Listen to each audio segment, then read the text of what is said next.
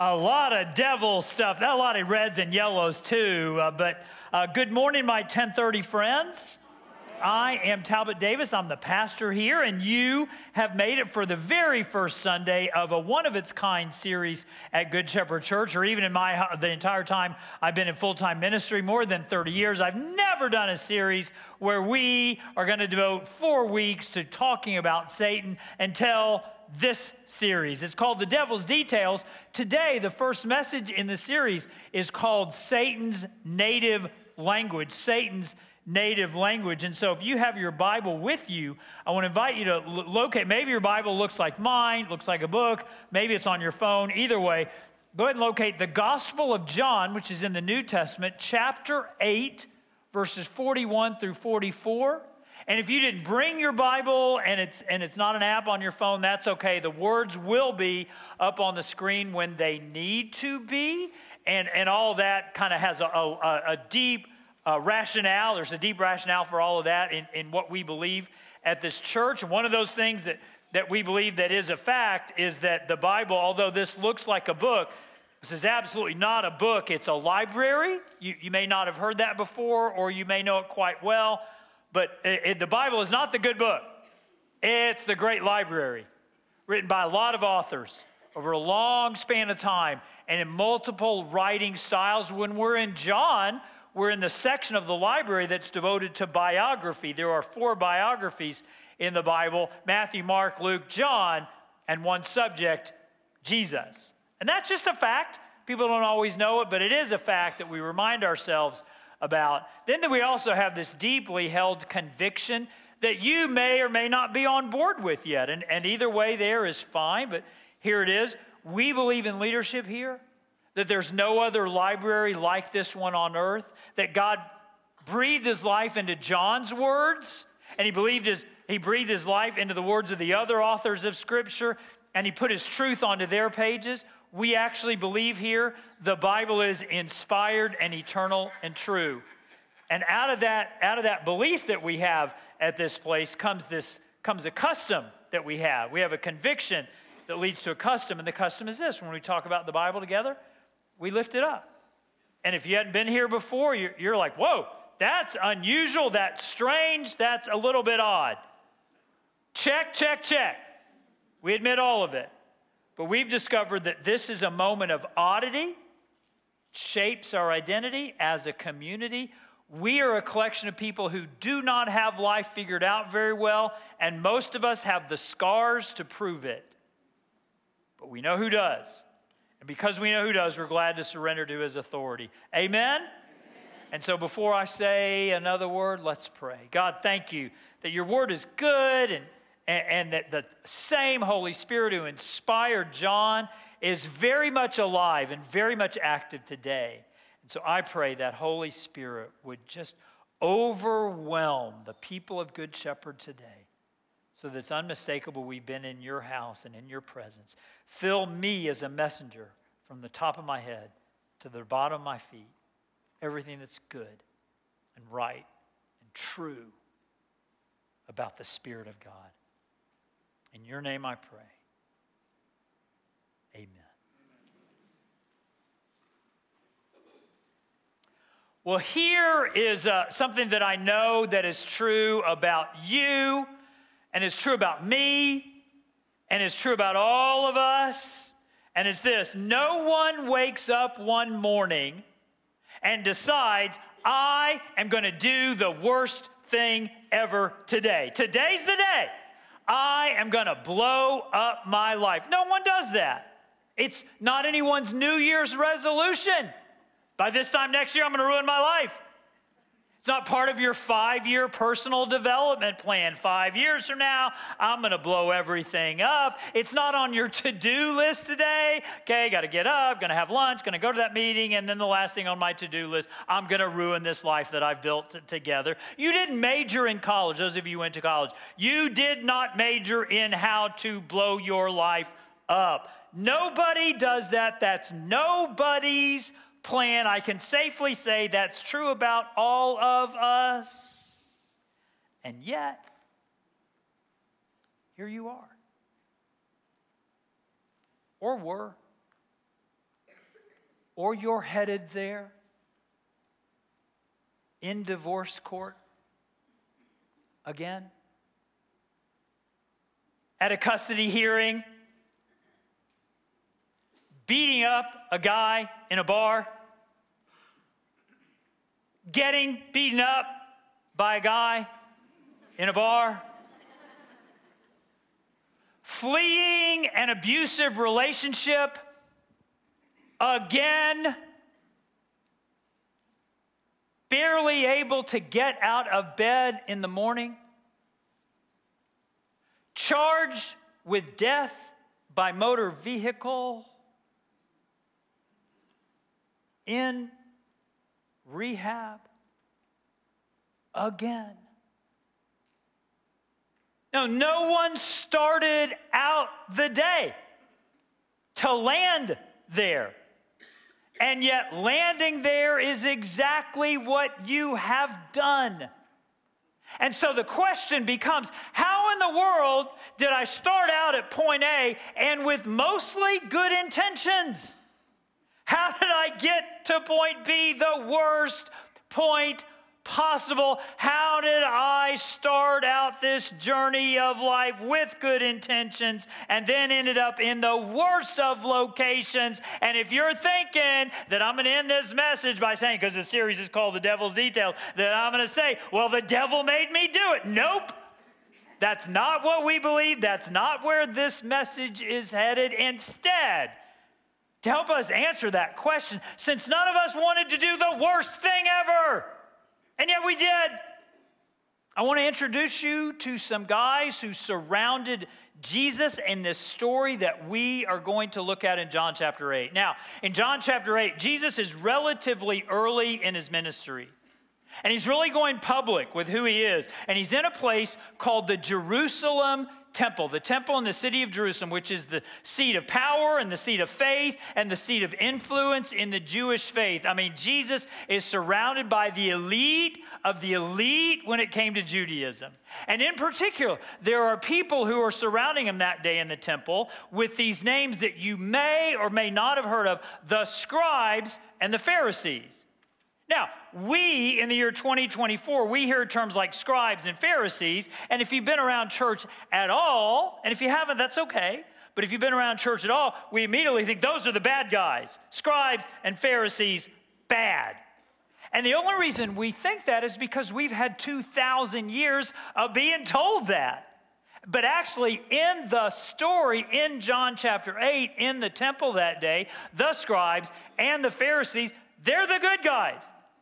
They are the ones who have devoted themselves to the things of God. Scribes and Pharisees are the kind of people who, if you're a pastor and they show up at your church, the church you're serving, you're like, oh, thank you, Jesus, for sending me a scribe and a Pharisee, because they're going to be there every single Sunday. They're going to get in the life group and they're going to tithe. That's what pastors would do if a scribe and a Pharisee showed up, and for a variety of reasons. When Jesus stands up and gives this address in John chapter 8, the scribes and the Pharisees do not respond positively to his message, nor are they particularly fond of his critique of their job performance. And so they decide to take their disagreement with Jesus public there in the Jerusalem temple. I mean, I would have been all like, hey, Mr. Christ, can we talk about this behind closed doors? You Nazarene whippersnapper, you. Let's talk about this in private. And the scribes and the Pharisees are all like, no, let's get it out in the open. And so that's what's surrounding Jesus when he's speaking in John chapter 8. And look at what Jesus says in John chapter 8, verses 42 and 43. Look at what it says. It says this: Jesus said to them, and with them is the scribes and the Pharisees, we've been conditioned to thinking they're bad. In the setting, they're the good guys. Jesus said to them, if God were your father, you would love me, for I have come here from God. I have not come on my own. God sent me. Why is my language not clear to you? Because you're unable to hear what I say. So what Jesus is kind of complaining about here is that they don't get him. And isn't that interesting? Isn't it interesting how little things have changed? Like when people don't get us, we just get so frustrated. You don't understand me. You don't know my motivations. You don't get me. And then when someone does get us, our hearts get all fluttered and we kind of fall in love all over. Oh, you get me. You understand me. And that's what Jesus is dealing with, aside from the love part, dealing with a little bit. These Pharisees and scribe guys, they do not get him. And then Jesus goes on. First part of verse 44. Look what he says. You belong to your father, the devil, and you want to carry out your father's desires. Well, here's what you do. Next time somebody doesn't get you, you just tell them you just belong to your father, the devil, and that's why you don't understand me. See how that goes over. Like you ask a girl out and she doesn't think you're cool and she says no, and you just say, well, that's because you belong to Satan. Let me go on to the next one. Or you get a job performance review at work and it doesn't go your way. And you're like, well, okay, I know why. You belong to your father, the devil. Let's say that. That's why. Jesus did not win a whole lot of friends in this particular moment to the scribes and the Pharisees. But aside from that, we gotta wait. We gotta hold on right here for just a darn minute. Because I bet there are some of you here today and you like Jesus. Or you like what you've heard about Jesus. You don't really like church very much, but you like Jesus. And you're seeing right here that not only it's bad enough that Jesus called these guys the devil, what's even worse in your mind is that Jesus actually believed in a devil. And so you're inside, you're like those of you who come to church and you like Jesus, you don't really like church and like what you've heard about Jesus. You want to say to me, wait a minute there, mister. Are you telling me that this Jesus who I like, this Jesus who loved all the little children, Jesus who told us to love our enemies, Jesus who taught us that the greatest virtue of them all is tolerance. Thank you. This Jesus who definitely wanted us all spiritual and not all religious. This Jesus who looked like this guy. Are you telling me that Jesus, are you telling me that Jesus believed in a literal red devil with horns and a pitchfork? Is that what you're telling me, Reverend Talbot? First of all, it's Reverend Davis. It's not Reverend Talbot. Met my woman who became my daughter-in-law. She's my daughter-in-law now. Met her about 8 years ago, and she called me Mr. Davis. And I said, hold on there, Natalie. That's Reverend Davis to you. And we wonder why there's tension in the relationship. So Talbot is my first name. And you're like, Talbot, are you telling me that Jesus believed in a literal red devil with horns and pitchforks? And I am not telling you that. Jesus did not believe in a literal red devil with horns and a pitchfork. He did not believe in that. He believed in a literal devil who was much more malignant and much worse. You may not believe in the devil, but Jesus did. And in the same way that you can't see germs and you can't see viruses, and yet they make you sick, that this devil, this malignant, dangerous devil, whom Jesus very much believes in, he so fills the air with lies and deception that you don't even realize how much of it you are buying. Jesus believed in that kind of devil and in that kind of Satan. And the good guys in the story, the scribes and the Pharisees, they belonged to that devil and they did not even know it. And then Jesus goes on. And he gives his doctrine of Satan in a sentence. Look at what verse 44, the next part of verse 44 says. This is speaking of Satan, he was a murderer from the beginning not holding to the truth, for there is no truth in him. When he lies, he speaks his native language, for he is a liar, and the father of lies. See that first word, he, and it's followed by he, and he, three he's, and a his, and the father, and all this masculine language for Satan. It's so interesting. You may not know this, but in the last 50 years or so, in church world, not this church, but church world kind of globally or nationally, there's been this effort in some churches to what they call remove masculine language for God.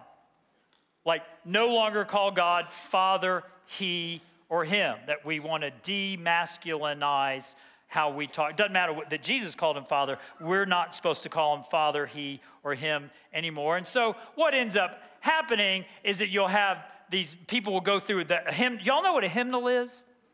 Go through a hymnal. I remember being in one of these meetings like 40 years ago, and we're going through the hymnal, and we're trying to decide all the songs we're not going to sing anymore because they have masculine language for God. Or you land in a place where you just use the word God like a million times in a sentence to avoid using he, him, or his. So like, for God so loved the world that God gave God's only child so that whoever would believe in God's only child would not... Well, as some of you didn't know that had ever happened, and you're the better for not knowing it. I knew it was happening. And as you might be able to tell, I decided not to participate. Because if it was good enough for Jesus to call God Father, it's more than good enough for us. And at the end of the day, it's all just such baloney. But whoa, I didn't expect that. You're lucky I didn't use a couple other words with an S and a B that describe. But anyway, the reason I tell you all of that, Good Shepherd, is because in all that time of me being exposed to this idea, you got to remove the male language for God, I never, not once, not a single time, ever heard anybody make the same argument for Satan. Well, we can't use masculine language for Satan anymore because we wouldn't want to offend people by referring to Satan as he or him or his. Never, not one. That was all free, by the way. And you don't have to give a special offering when you leave or anything like that. That was all free. What's maybe not free, what's really at the heart of what Jesus is saying is, look at the last part of verse 44 again. When he lies, comma, he, not he or she, he speaks his native language. You know what that means? Satan never had to take LSL. He never did. Lying as a second language.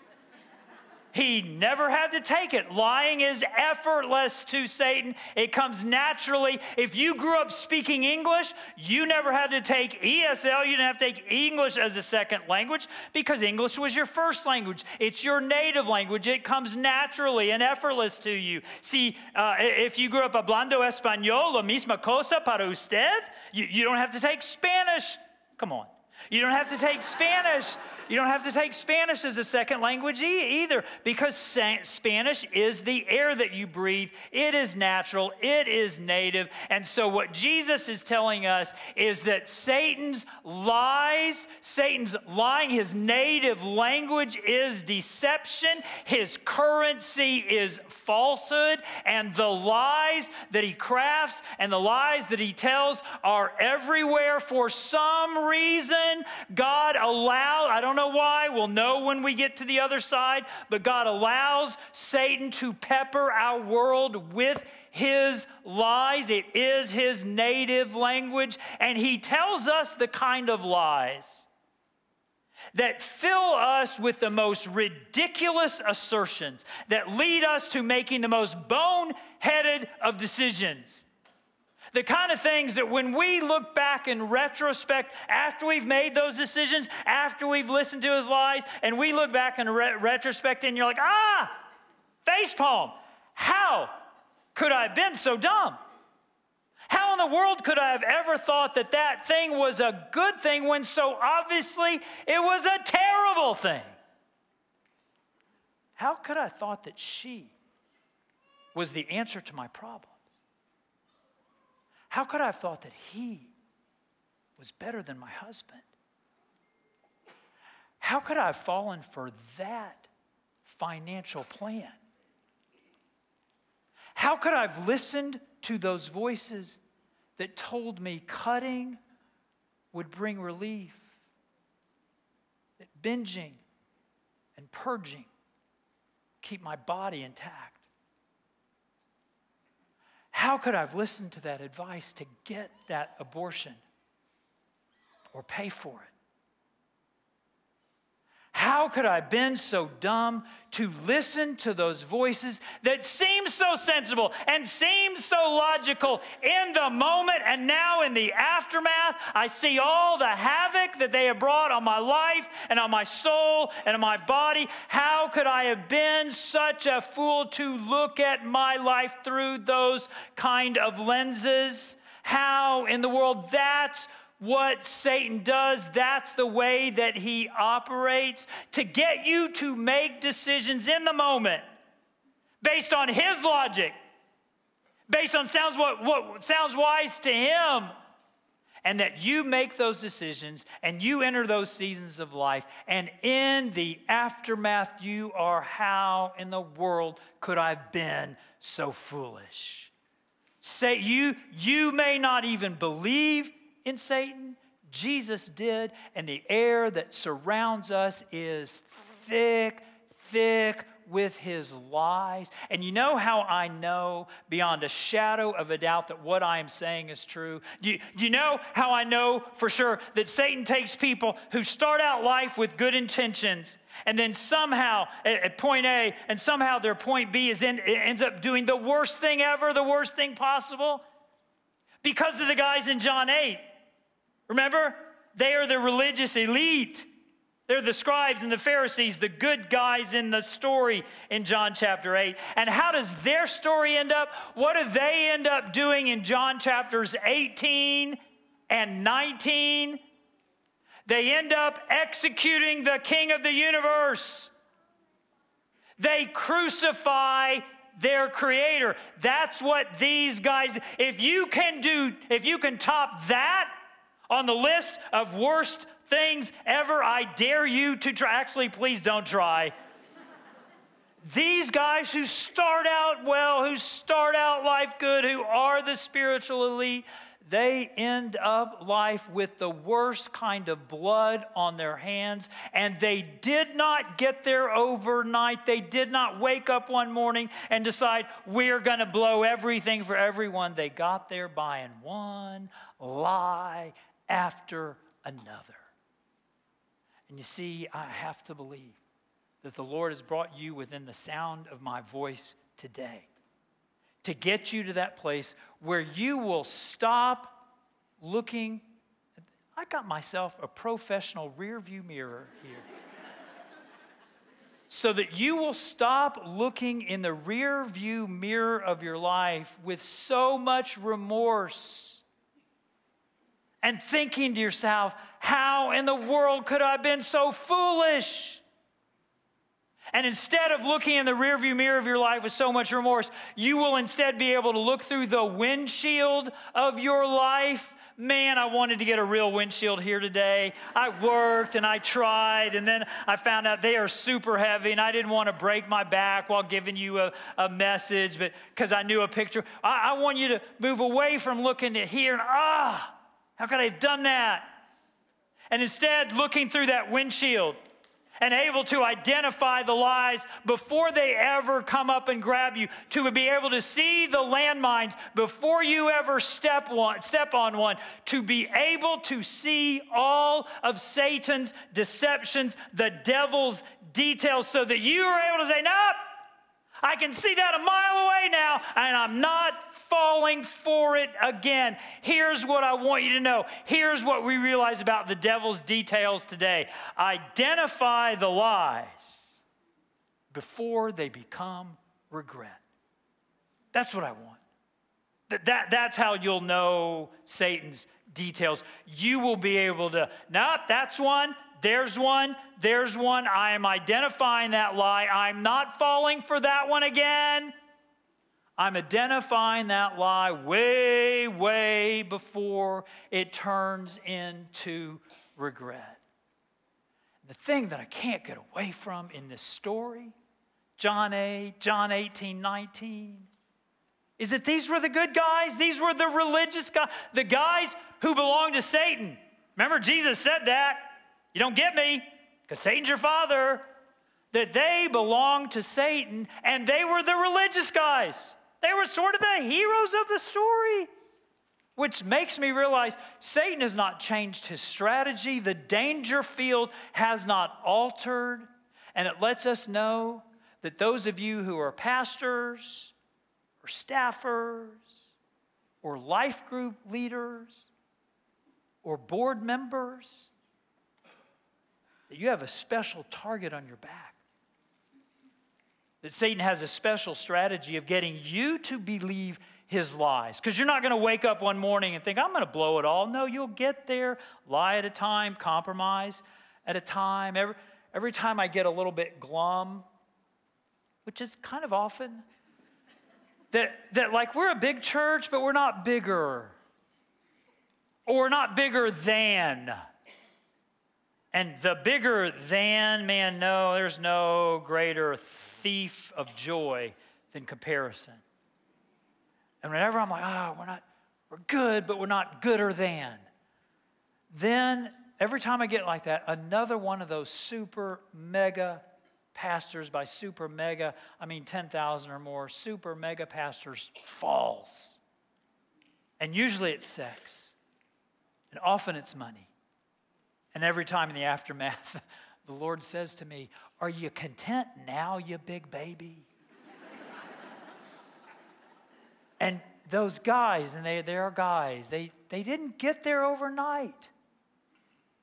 They got there by buying one lie after another. No one will ever know. Just this once. Treat yourself. Lie. From the pits of hell. Identify the lies before they become regret, because the lies that I want you to identify, they are everywhere. They are atmospheric, these lies. They're in our culture. They surround us, like the doctor I was talking to, a physician who told me not long ago, he said, I can't believe we are treating teenage depression with a scalpel these days. A lie. From the pits of hell.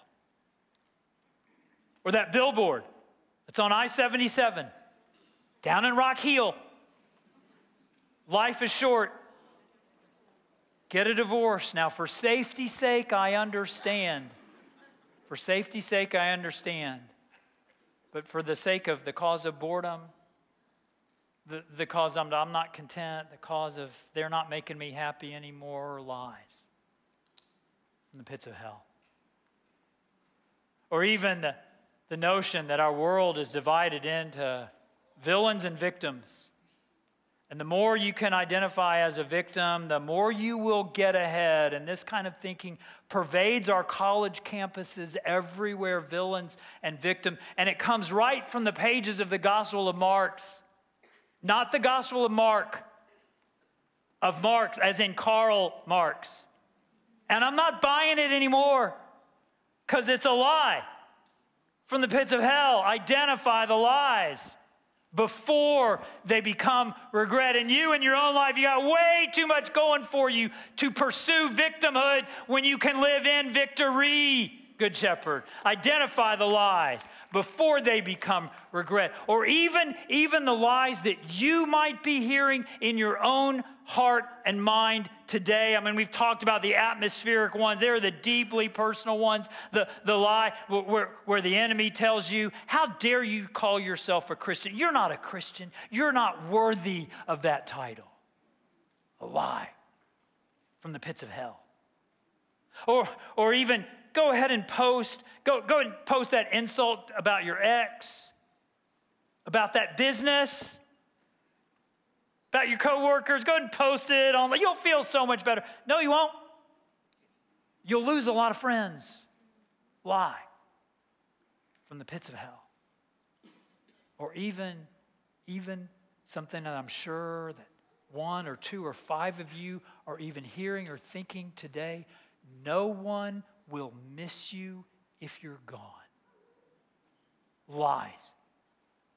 Damnable lies from the pits of hell. Identify the lies before they turn into regret, and then maybe the worst lie of them all.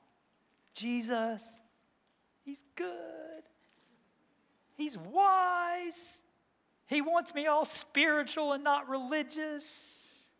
But at the end of the day, Jesus is like a whole lot of other religious leaders, kind of on a par with Muhammad and Buddha and Moses. Lie from the pits of hell, and we have an empty grave to prove it, Good Shepherd. Identify the lies before they become regret, because no one ever started out a day saying, yep, today's the day. This is my to-do list to ruin my life. Instead, you get there one lie after another. And do you want to know the best way to protect yourself, the best way to identify the lies before they turn into regret? The best way to look through that windshield of the future of your life before it turns into regret? To be identified by the truth. To know the truth that sets you free. To savor those truths. To adore those truths. To let those truths of Jesus define you. That's how you identify the lies before they become regret, by being identified by the truth. You know what the truths are? You've been bought. You've been chased. You've been caught. You're being kept. You have been died for, and what happened to Jesus' body in the resurrection is a down payment on what is going to happen to your body. Those truths are true whether you believe them or not. And you don't get truer than any of them. And you and I, the more we soak ourselves, saturate ourselves, become surrounded in those kind of truths, take delight in those kind of truths, the better we will be able to identify those lies before they become regret. And one of the most marvelous summaries of all those truths that we believe as people of faith is captured in this thing. It's called the Apostles' Creed. And we're going to get to declare it right now. So what I want you to do is, as you're able, I want you to rise on your feet. And the Apostles' Creed is this: we didn't invent it, we inherited it. What makes it so good? We didn't think it up. God sent these truths down. And we don't say the Apostles' Creed. No, we declare it with joy and with delight, with saints who have been saying it for thousands of years before us. There's one word. I don't want you to stumble over one word. Late in the creed, it says, we believe in the Holy Catholic Church. And you're like, what? I thought this was Good Shepherd Church. Catholic means universal. It's okay. You can say it. I believe in the church. That's what we're saying. So we are going to declare that these are not just truths that we make up. They are truths that make us. Let's say them together. Declare them together.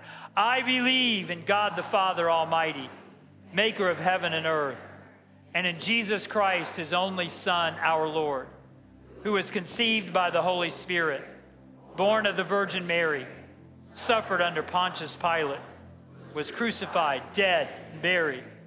The third day he rose from the dead. He ascended into heaven and sitteth at the right hand of God the Father Almighty. From thence he shall come to judge the quick and the dead. I believe in the Holy Spirit,